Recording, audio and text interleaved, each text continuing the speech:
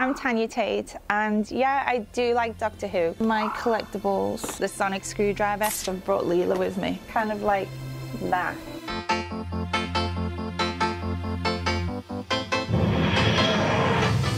So this is my number 5, Martha Jones.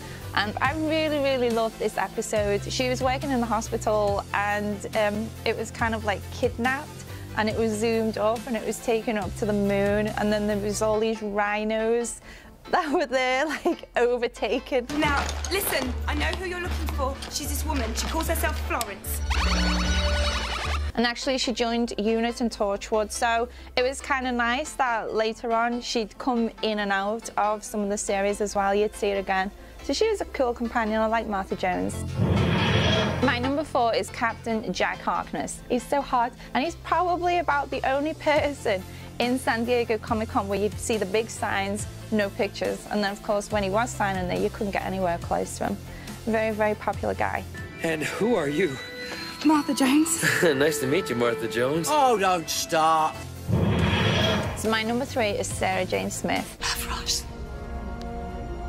It's been quite a while. Sarah Jane Smith.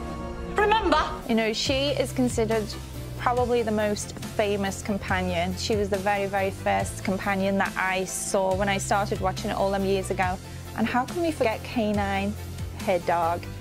Every time I used to think of Doctor Who, this is what I used to think of.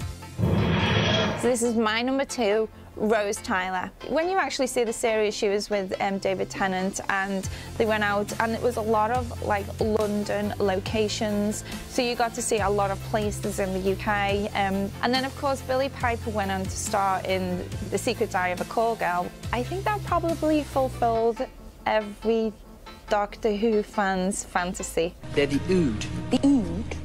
The Ood. That's Ood.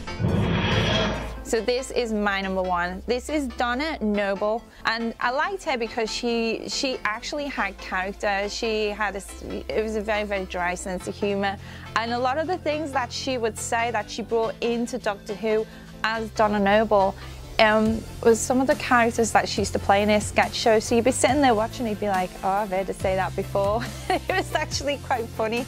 I like her because she would boss the Doctor around and tell him what to do, and yeah, she wasn't out to sleep with him. You just want to mate. I just want a mate. You're not mating with me, sunshine. Definitely my favourite of all the companions, Donna Noble. I have my own YouTube channel, Tanya Tate Tube. Make sure you subscribe. I have a cosplay blog just at lottatanya.com.